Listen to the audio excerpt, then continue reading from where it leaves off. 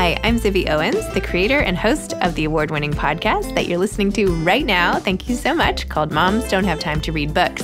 It is a daily podcast, 365 days a year, and each day we talk to an author about all of the things related to their career, their book, their life, and more in 30 minutes or less, because who has time?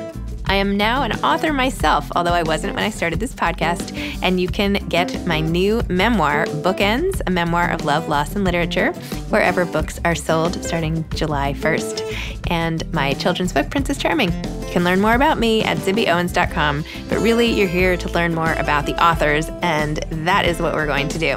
Also, be sure to check out all the other podcasts in the Zcast Podcast Network. You can learn more at zcastnetwork.com and definitely check out those shows as well. Alisha Fernandez Miranda is the author of My What If Year, a memoir. This is a particularly exciting episode because this is our very first Zibby book title to hit the shelves. For those of you who don't know, which might be impossible given how often I post about it, I started a publishing company called Zibby Books, and today marks our very first launch. So please join me in listening to this episode with Alisha, who, by the way, has guest hosted several of these episodes in the past, and make sure to go out and get your very first Zibby Books title now. Okay, Alisha, a respected authority on women's empowerment, social impact, and sustainability, Alisha Fernandez Miranda serves as chair and former CEO of IG Advisors, an award-winning social impact intelligence agency that consults with the world's biggest nonprofits, foundations, and corporations on their philanthropy and social initiatives. Her clients include the Bill and Melinda Gates Foundation, the Ford Foundation, and UN Women. A graduate of Harvard University and the London School of Economics, her writing has been featured in Vogue, Business Insider, Romper, Huffington Post, among others. At the beginning of 2020, Alisha paused her high-powered career to pursue a series of internships on Broadway with contemporary art dealer Blaine, fitness studio Retroglow, and in the kitchen of the Kinloch Lodge. Alisha is the daughter of a Cuban immigrant and hails from Miami. She currently lives in Scotland with her husband and 2 children and suspects that her favorite job will always be the one she's planning to try next. Go out today and get your first Zibby Books book. Welcome, Alisha. Thank you so much for coming on Moms Don't Have Time to Read Books to discuss My What If Year, your memoir. I literally could not be more excited to be doing this right now with you. I am like beaming. So My What If Year is the first book from Zibby Books coming out today when this airs on February 7th. It is so exciting. And as I reread this book to prepare for today, because I've read it in multiple iterations, but just, the final whatever, I just am like, I love this book so much. I love this book with all my heart and soul. I could not be more excited that this is our first book. And you did such a good job. And I am just like over the moon excited. So I just had to say that. I am so glad you still feel that way. Yeah. I feel like the opposite response. I was actually, I really reread it like in full when I had to record my audiobook, and I was worried. I was like, what if I don't like it anymore? But I was still happy with it. So It's so good. It's so good. And I'm just so honored that we get to publish it. So thank you. Really exciting. I am so honored to be on the guest side of this podcast with you. I feel like this is a real dream. Like, honestly, like this is one of those things that was on like my life vision board. I can't really believe that it's happening. Well, not only are you on the other side, but you have been a guest host for what? How many episodes did you guest host? 10 or 10 12? Brilliant episodes. And oh my gosh. Well, I don't know if the episodes were brilliant, but they're brilliant. Everything you do is brilliant. I loved them so much. I had so much fun doing them. And of course, you host your own podcast, Quit Your Day Job, which is a Zibby audio podcast. So you are like such a pro. I mean, you could just do this. I'll just sit here and like let you just talk. It's, just here with my mic and my $8 headphones. And I'm really I love it. I love that this is my life now, though, that I get to do this. Like, how crazy is this? And how different is it from what my life used to be, which certainly you'll see a lot when you read the book. Yes, I know. And knowing that you're here and where you started and all of this stuff. I mean, I'd love you to explain to listeners what My What If Year is about. But in general, you have a quote in the book where you say, "How long had it been since I had been happy? For so long, I thought the pursuit of happiness had been what was guiding me, but now I wasn't so sure." And you kept saying things like, "It should have been the perfect time in my life, except it wasn't." So talk to me about this book and the project that led to the book. So it's weird and amazing to have your own words quoted back to you, as I'm sure you know from having written your memoir. I love it. I have to say, it's pretty great. But that, I was writing there, that's from the beginning of the book and about a time in my life, which was back in sort of 2019, where, on paper, I kind of had all the things. I was approaching 40. I was CEO of my own business. I had healthy twins and a loving husband and a really cute dog with an Instagrammable face. And I had just all the things that I had been kind of working toward.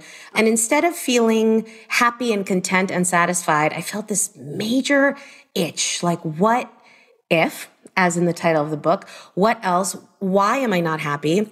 And then, of course, incredibly guilty that I had all of this and I still somehow was not satisfied with my life. And so I kind of hatched this idea that evolved over time, which was to go back and explore the uncharted career paths of my youth and to try to get unpaid internships at the jobs I always wanted to do when I was a kid. At that original time, it was thinking about things like musical theater and art, and marine biology was on the short list back then. And so I actually managed to turn this project into a reality. And that is what my What If Year is about. It's my experience of going and taking 4 internships in these dream jobs. And by the way, during the first wave of the COVID pandemic was when all of this takes place. So that's generally what it is about. So in the book, you referred to yourself as sort of just another normal Cuban Jewish girl, and how from the very beginning you have been this not perfectionist, but someone who's striving for excellence at all times, starting with the fact that you started to read at an extremely early age in preschool. Start at the beginning and just explain a little bit about your background and sort of where this malaise may have come from. This, because what happens when you set goals and keep reaching them? Then what? You have to find sort of what's underneath all of that. So Take us back to the beginning for a second. So I am from Miami originally. My dad immigrated from Cuba in the 60s. My mom is a nice Jewish girl from North Miami Beach. And I grew up, in a very we lived in the suburbs, very close to the Everglades. I went to public school, but I had this drive to always be the best, do the best. Being smart, being good at school, that was my thing. And I've had a lot of time to reflect on that, having written a whole memoir about my life. It's like free therapy, really.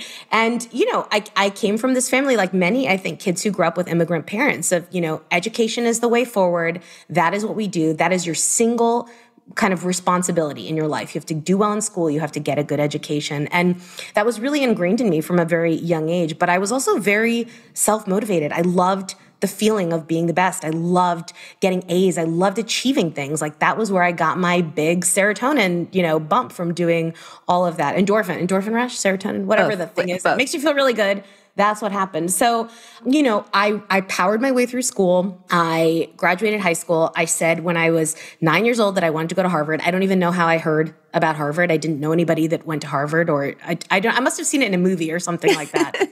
But that was what I wanted to do. I did my undergraduate there. And then I got on the treadmill, right? I was doing successively more kind of bigger jobs, bigger roles, moved to the UK because I had a real love for travel and being abroad, and a husband who was willing to come along with me. And, so I just kept unlocking the levels and leveling up. And then I got to this point where I really kind of was at the top of my game. I was doing all of the things that I was supposed to be doing. And it was very, very hard to get there and then somehow still think, wait, is this it now? Is this just what I do forever? What more is out there? And why am I so unsatisfied? Why do I keep feeling like I have to do more and more? And so this internship plan was the way to solve that crisis. And it ended up bringing so much more into my life than I ever possibly could have imagined, including you, Zibby, and this book and this whole new kind of universe that I was not a part of, and exploring all these creative sides of my life that I had just sort of put to the side because they weren't strategic and they weren't going to get me to the right place in my career. And it's just been the most extraordinary experience kind of from day one. Oh my gosh. Well, the book itself, you wrote a great essay for what was Moms Don't Have Time to Write back then, or maybe then it was We Found Time. Anyway, now it's Zibby Mag. And I remember reading it and being like, this is so great. And then didn't I reach out and say, do you have a book in you or something? What? And I was like, don't sell it anywhere else. I'm starting a company. That's exactly what happened. Like I submitted this essay. It was really in like the deep, dark days still of COVID. Like it was still, everybody was still at home.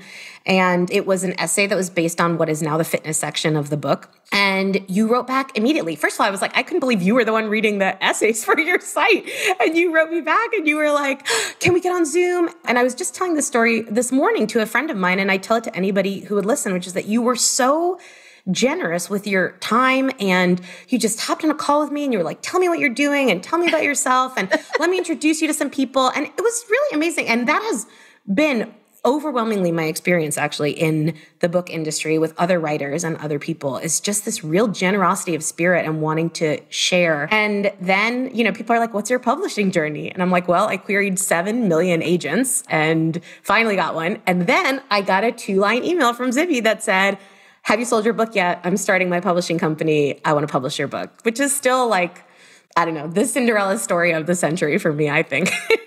Oh my gosh, no, I am the lucky one. It goes along with this sort of entrepreneurial drive and spirit you have to make a difference, to try new things, to not be afraid. Like this whole venture is what if between both of us. Go back to the internships for a minute. And I have to say, Kinloch Lodge, even though it's the last of your internships, was like laugh out loud funny. The mishaps that happened when you were working at this lodge, when you went into the wrong room, oh my gosh, just talk about each one a little bit and some of the highlights that people will find. Sure. So I started before COVID really kicked off. I left my husband and kids in London and I got on a plane and I went to New York. But to be clear, you did not leave your husband. You just kind of... No, he was still... I temporarily left him. Yeah, okay. I temporarily left him. He was going to come meet me after 2 weeks with the kids. And I had been very generously introduced to 2 directors, John Doyle and James Lapine, 2 incredible directors who were in rehearsals for a Broadway and an off-Broadway musical that were going to open in the spring. And so the mandate was like, come and shadow and you can sit in and learn. And of course, immediately I was like, I have to do something and make myself useful. So I started like volunteering to sweep up the floor and filling the water jugs before people would ask me, and like actually buying coffees for the cast because no one would ask me to go get them coffee. But I was like, no, it's my treat. Let me just go buy all of you coffee, because I was so desperate to be useful. And so that was the first one. And I think timing wise, it's not a spoiler to say that I left at the end of February 2020. So I had to kind of cut that short and come home in the UK, come back to the UK very shortly after. My second internship was with a fitness brand, a retro dance and fitness brand called Retro Glow. And at the very beginning of COVID, they were looking to go virtual. And I begged Frankie Taylor, who is the owner, to let me intern for her, do a virtual internship and sort of help her figure out how she was going to transition to putting her entire business and running it out of her living room and doing it on TV. That involved learning how to use social media in a more meaningful way, which was not natural to me as a child of the 80s, and also trying out all of the competitor classes that she had. So I did retro aerobics from an Australian class. I did a lot of sexy dancing in my living room, which was really, really difficult while my kids were running around.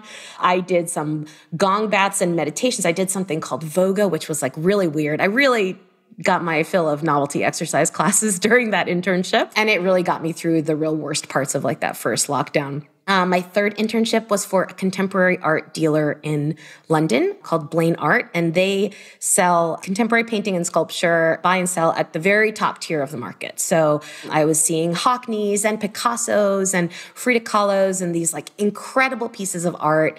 I very quickly realized that even though I had minored in art history almost 20 years before, I knew absolutely nothing and remembered nothing. I knew none of the words and none of the artists and none of the terminology. And that was a real lesson in humility and learning how to ask questions and kind of exploring this. Like I was going to all these galleries all the time, as things were starting to open back up, and I had really missed that part of my life. So that was just a joy. And then the final internship, as you refer to, was at Kinloch Lodge. It is a hotel and restaurant on the Isle of Skye in Scotland. And oh my God, I was just so bad. I was so bad at all of it. And I have to say that I've been back subsequently. We go to Skye a lot. And Isabella, the owner, is a very good friend now, in spite of my terrible internship for her. And like there have been times, with COVID and Brexit, there's been a lot of staffing issues in the UK, like trying to get people staffed. And every time I go, I'm like, if you need someone to come and waitress a restaurant shift, I know what I'm doing. Come and call me. And literally no one has ever picked up the phone to call me, in spite of the fact that they've like been desperately recruiting staff for 6 months. They really don't want me to come back there. So understandable. Perhaps my skills are better used elsewhere. But man, anything involving hand-eye coordination, carrying plates, remembering people's room numbers, I was just so bad at it. But I loved every single one, and I learned so much from every single one. So what was your final, not to give the ending away, but just after doing all these internships, like what are you taking away from this? How are you inspiring other people? Should they try it? Or what is the hack that they could get from just reading your book? I mean, I think, it was a interesting circumstance. Would I recommend that everybody go and take a sabbatical from their job to do internships? No, I don't think it's for everyone. Although if you can make it work, it was a great experience for me. But there was a lot of privilege that I had to be able to do that. A husband that was willing to watch the kids, a job that I was running the company. So I was able to take time off and kind of manage that on my own. But I think the real lessons that came out of it are much more widely applicable. I mean, you said that I'm doing all these things that, and I wasn't afraid to do all these things, but actually I'm still terrified all the time to do all of these things. And one of the big differences that's come as a result of this internship project for me is that I do them anyway, even though I am afraid to do them. So it's not at all the absence of fear. It's just trying to push through that and knowing that whatever comes on the other side of it is going to be worth it, even if it's terrible. I went to an acting class the other night. I can't act. I'm a terrible actor. I don't even know how to act, but it was something I'd always wanted to try. So I was like, let me just go to this workshop and see what happens and play zip, zap, boop with all of these other theater kids. And why not?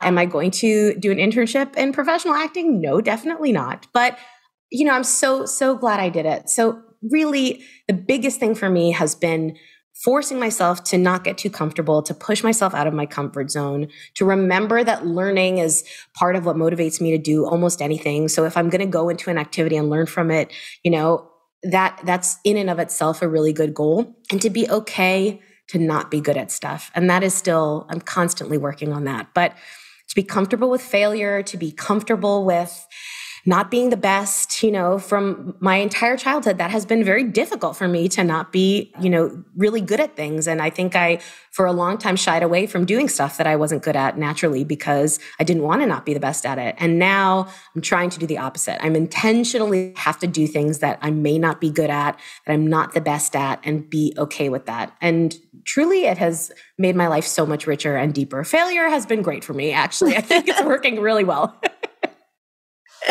Oh, that is so amazing.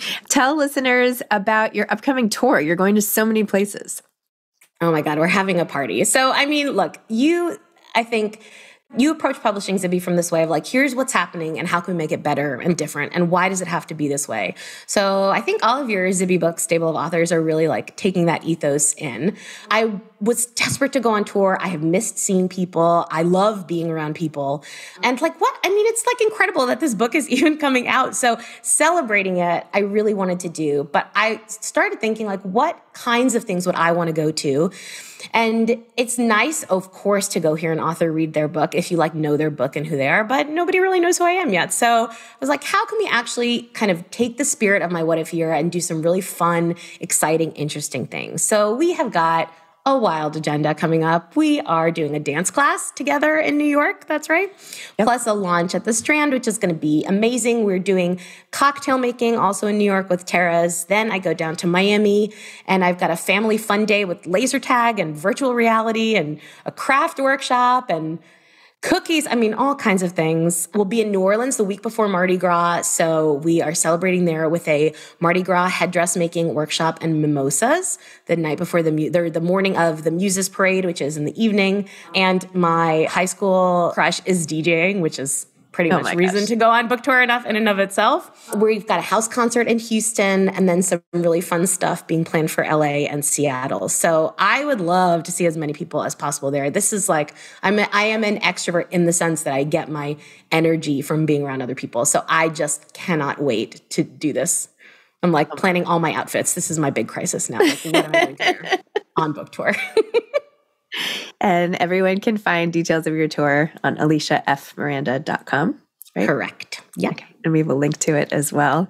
One thing I just want to talk about for 2 seconds are your twins, because you seem to manage everything with such grace and I don't know, this great fun-loving attitude that I love. And you referred to parenting as a rush of code switching, which I just think is so perfect. So talk about just your experience with being a mom now of your kids that are older. And I love how you wrote about it in the book and how you were finally willing to sort of come clean about just how hard it was to have twins, which is fellow mom of twins I completely relate to. And just how you're incorporating all that and making it all work. If it looks like I've got it all under control, then I'm doing a great job of promoting that on social media because honestly, it's extremely challenging. I mean, I never give people, I hate giving people parenting advice because I'm always like, that's the thing they're going to pull back when your kids are like in rehab one day or something like that. You know, I never want somebody seeing my article about bragging about what a good mom I am. I'm not sure if I would say I have struggled with parenting, but I have found parenting very hard. It's been the biggest challenge of my life. And I think in large part, it's because it's been a thing I can't really control. And I have addressed most of the challenges in my life by trying to control them because that's the type of person I am. And then I had kids and I had a challenging journey to even getting pregnant. And then when I had the twins, you know, I mean, it was so difficult. Those early days were really tough for me. And I found very little joy in it. I love my children, but I found kind of that initial stage really, really hard. And so I wished when my kids were little that I had more people that were willing to just be like, yes, having kids is amazing. And also having kids is really difficult. And let's like embrace it all. I think a lot more people are willing to do that now than they were 11 years ago when my twins were babies. And so I try to be honest with people about what that experience has been. It has not been easy. My kids are coming on book tour with me. They're coming along for the ride. You know, I drag them to all sorts of things. And I am starting to understand as they grow older and develop their own personalities that it's okay where my kids are not like me. My kids are total homebodies. Whereas I would get on a plane if somebody was like, do you want to meet me in Paris for lunch tomorrow? Which is a short flight for me because I live in Scotland. I'd be like, yeah, let's go. Where do you want to meet? What time and where? Like, I'll be there. Whereas my kids, they really prefer, they like to stay home. They like stability. They like to be in one place. And that is for someone like me who wants to create all these fun adventures from them all the time and go and do this. You know, it's been a constant learning that I can't control who they are. I can't control what they do. So I'm just trying my best every day. I try to role model for them. I try not to get frustrated. I do not always succeed, but I try to be honest when I talk about parenting, the good parts and the challenging parts, because I think I love when other people are honest with me about that. And so I try to pay that forward since my kids are a bit older now. No, it's true. I do think there has been a shift with the parenting dialogue that it's okay. And I don't know, I felt, and my twins are 15 and a half, but I felt like there was still so much like, my kids did this at this age. And yes, we've already mastered this. And I was always sort of like feeling bad about everything. Mm-hmm. So I'm glad that it's okay to say, yeah, this is really hard and it's okay. And I mean, honestly, I think sites like Moms Don't Have Time to Write, now Zibby Mags, like places for moms, you know, parents, but really from my personal experience, mothers, to talk about what they're really going through, what it's really like. I think that has made a really big difference in also there being kind of outlets, places to go and Google and read about not just this very picture perfect, idealized, you know, Instagram filter ready like version of parenting, but how it can be challenging and how if you're a person with your own identity and your own ambitions and your kind of plan for your life and then you have kids and that changes things and it shifts things and it's not necessarily a negative thing, but it is something that you have to kind of reckon with. And so I think that having outlets like Zibby Mag and like, you know, there's now a lot of different places you can go to read about parenting. I have found reading other people's personal stories incredibly helpful. I still do it now that we're entering like pre-adolescence and, you know, the preteen years. And that's a totally different phase of parenting that's nothing like what came before. I am like constantly reading about other mothers of teenagers. Like, tell me how you did it and how you survived. I want to know everything. So don't worry, Zibby, you're on my list of people to hit up for parenting advice. So many people had terrified me about my kids being completely different people and that the teenage years were going to be like the worst things of my life, like from when they were little. And they probably did this to you, like, wait till they're teenagers. But you know what? Teenagers, if you're close to your kids, it's just the next day. Like it's one day after another. It's like, if you take your eye off the ball, maybe it's a huge thing, but I don't know. I don't know. We can handle it, anything. So Alisha, right, I'm here for that. It's just, I feel like, I don't know. I think it's all about respecting your kids and knowing who they are. But I am no parenting expert either. Okay. So your book is coming out. You're going on this fabulous tour. Tell us what's next. Where do you want your life to go? So my world domination? No. I have some ideas. I am working on a novel. As someone who's also writing a novel, you will relate to me that is a challenging process, but I am still enjoying it mostly. But one thing I would say that is different now from basically every other stage of my professional life is I'm trying to remain open to different opportunities, to seeing where this takes me.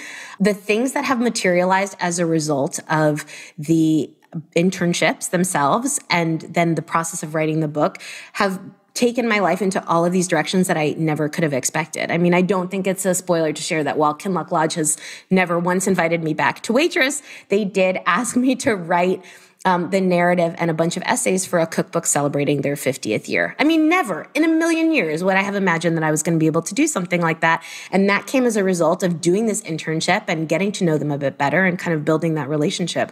So I'm trying to see what the universe is going to throw at me. That's very unusual for me because I normally like to plan absolutely everything. But I've been so delighted with where the different opportunities for my What If year have taken me. And I can't wait to see what's going to happen when it actually comes out. Oh my gosh, me too. Well, for everyone listening, please join Alisha on tour. She'll be everywhere and it'll be really exciting. She'll be popping by so many bookstores for signings and all of that great stuff. Pick up my What If year today and just follow along. We're so excited. We're so excited. Yeah. It's our joint baby. We're going to parent this baby very well together, Zibby. I have no doubt. You're like the parent. I'm like the babysitter on the side. I'm like, or the teachers. I'm like off on the sidelines, just like helping it along. But you're the real parent here. Anyway, congratulations. I'm so excited. We're going to have so much fun. Thank you so much for having me.